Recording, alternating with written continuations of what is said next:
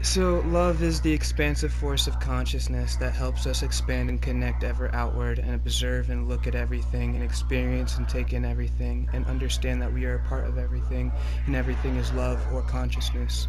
You are a creator of your own experience and a powerful co creator of everything. When our thoughts are aligned with love, we are in balance and manifest inward harmony.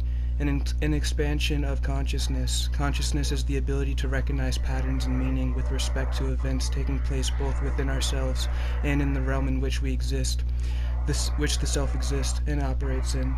And it is in perceiving this relationship of internal and external worlds one can reconcile these two seemingly polar opposites and realize that as above, so below, as within, so without. What is projected externally is just a reflection of what is internal. Love manifests knowledge, which is a acceptance of truth, and wisdom, which is right application of truth, and the ability to think for ourselves. This ability allows for the recognition of truth, also for ultimate sovereignty or internal self-rulership, which is the ownership of one's own thoughts, emotions, and actions, which are the only three ways consciousness can express itself in the physical domain.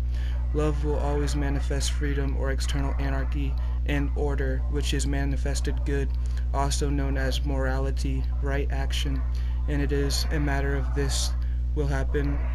It isn't a matter of if this will happen, it is a matter of when, and until the moment where the aggregate people of this world stop ignoring the truth and employ the practice of self-love, care, and empathy, we will all continue to be slaves in fear, which is unconsciousness and ignorance, which is refusal of truth, and confusion, which is internal anarchy, and control, which is external monarchy, and chaos, which is manifested evil, constantly creating self-inflicted suffering and the degeneration of our souls, and destruction of the infinite value of the human being, which is freedom.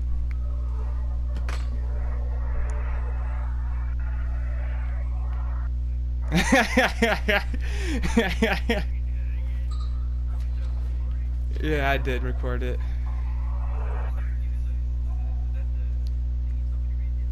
No, the thing I told you to read the other night was my 5MEO trip report. This is my definition of love, which I'm constantly working on it and trying to improve it, but that's what I believe in so far.